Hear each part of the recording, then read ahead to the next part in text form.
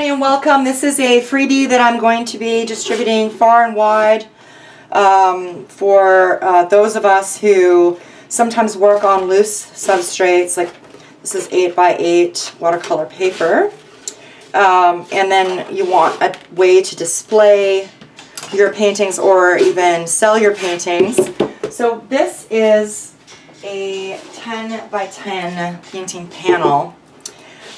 This is birch plywood top, basswood frame. They're really lightweight. They hang on the wall beautifully. I get these from Curry's.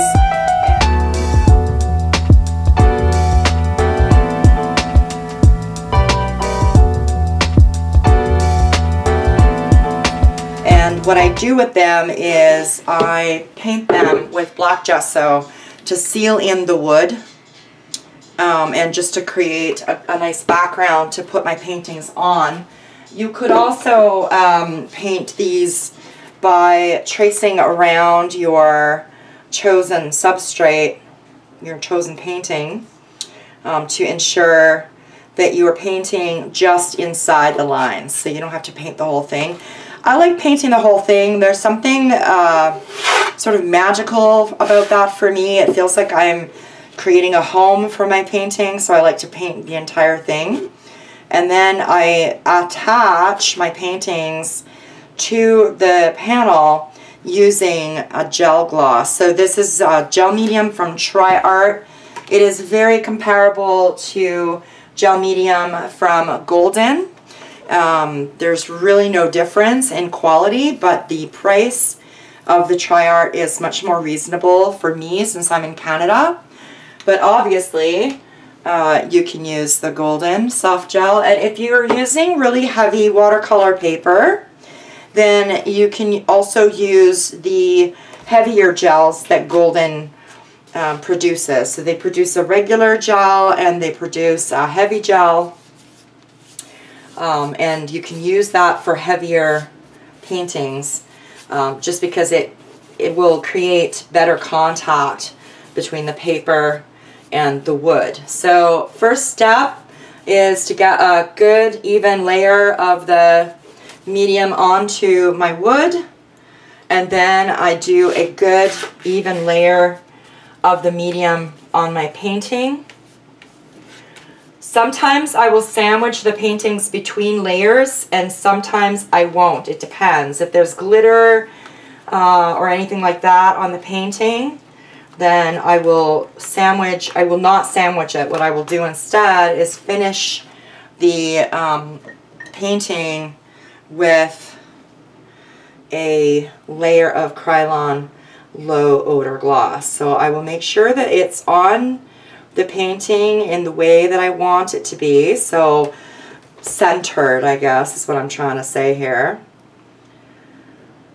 And then moving from the inside out, I will make sure that the painting is making contact with the background, so it's completely stuck.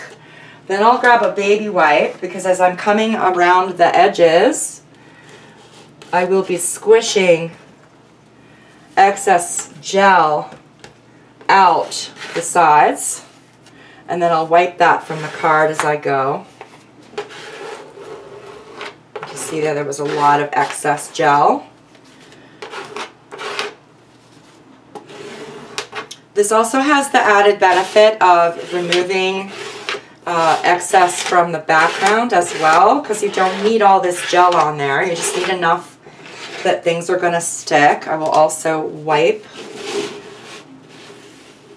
the edges.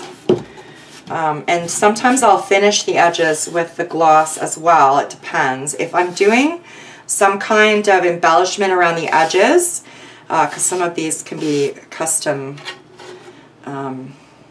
edged.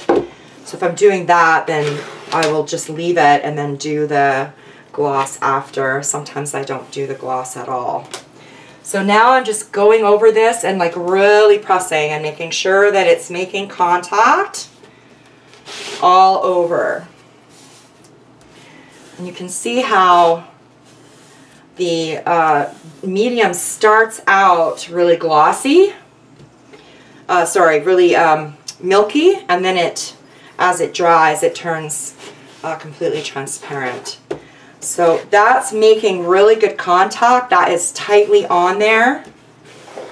And then you can decide if you want to do some edging. So you could do a border with some gold punchinella, or do some doodles around the edges, or whatever you like.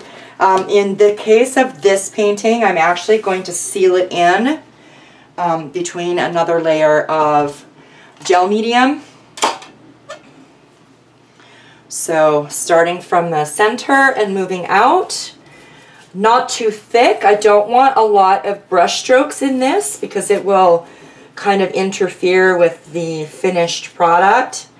It will create like too much texture, and it will kind of obscure the finished product, which I don't want. So I'm adding quite a thin layer, making sure that the corners are actually sticking, making sure there's no bubbles or wrinkles. So you really want to work with a good quality paper if you're going to mount your paintings this way. I wouldn't work with anything less than 140 pounds unless you're working with the Canson XL. The Canson XL paper, the 90 pound is plenty. This is the 90 pound. It doesn't warp or buckle or wrinkle when you glue it down to your hardboard. It just sits up really pretty there and has a really beautiful finish. This is not sitting down here, so I'm just gonna go in and really press that down. So adjust the gel you use according to the thickness of your paper. For example, if you were mounting a print that was just on photo paper, then you could use the polymer medium that is a liquid. But if you're using anything heavier than that, I would go with the soft gel. If you're using really heavy paper, I would go with the heavy gel. And then seal it all in, and then it's up to you if you want to feather out your medium. So I like to use a really soft brush with that.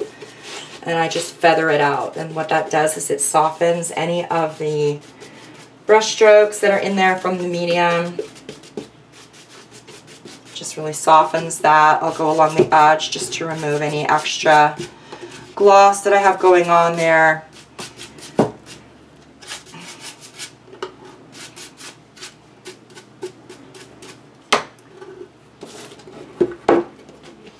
And then you want to let that dry completely. So that is embedded now between two layers of gel medium, which we have. Ooh, I've got fingerprints in there. That's not good. I'm just going to wipe out my fingerprints.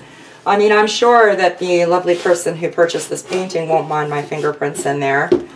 Kind of like a second signature, but it's going to bug me if I leave those in there, so I'm going to remove them. Alright, so you just let that dry completely, and then I like to finish these with a varnish, and the varnish that I use for these is the Krylon Low Odor Gloss, because it can go on the front, and then once I've done whatever embellishment I'm doing on the sides, it can go on the sides as well. And it's easy use because you just spray it on.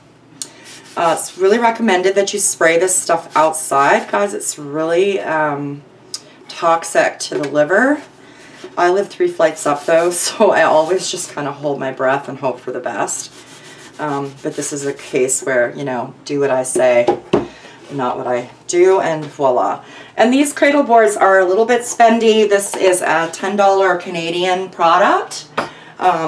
So you're going to adjust the price of your paintings accordingly. Make sure that you're adding on, you know, whatever you paid for the cradle board plus tax to the final cost of whatever it is that you're selling. But this will work really nicely for paintings on watercolor paper. You could also do prints. If you print these on high quality archival paper, then you can mount your prints this way as well. And then you have just a gorgeous way to display your work or to offer it for sale. And I hope you found that useful. Lots of love. Bye.